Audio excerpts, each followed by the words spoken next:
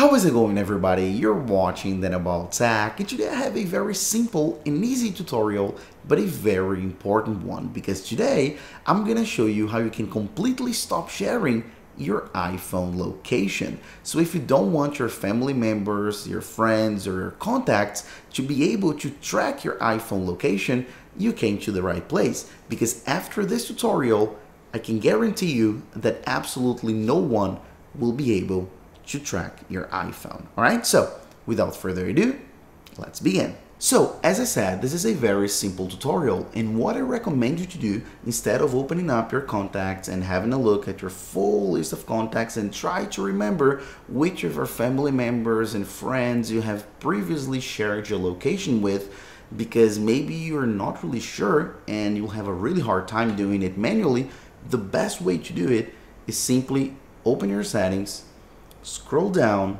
until you see privacy right here, tap on privacy, and then at the top, location services. You'll see here, share my location. So tap this on this menu, and then you'll see here the magic button, share my location, and you'll see that it has a toggle. And if you don't want anyone to track your location, all you have to do is turn this off, and then your iPhone won't be sharing its location anymore.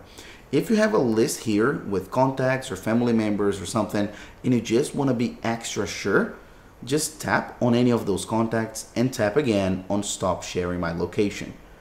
And then, as you can see, after a second, it'll say cannot see your location, just to be extra 100% sure. And then if you have multiple contacts, you can do this to all of them just to be sure. All right, so that's it. That's literally it. A super simple, a super easy tutorial, but a very important one. So if you enjoyed this video, please make sure to hit the like button down below and the subscribe button with the bell icon to get notified whenever I post a new video. And last but not least, hit the comment box down below as well. Let me know what you thought about the video, the tutorial, and the channel as a whole. I always do appreciate all your feedback. All right, so that's it, and I'll see you on my next video as usual.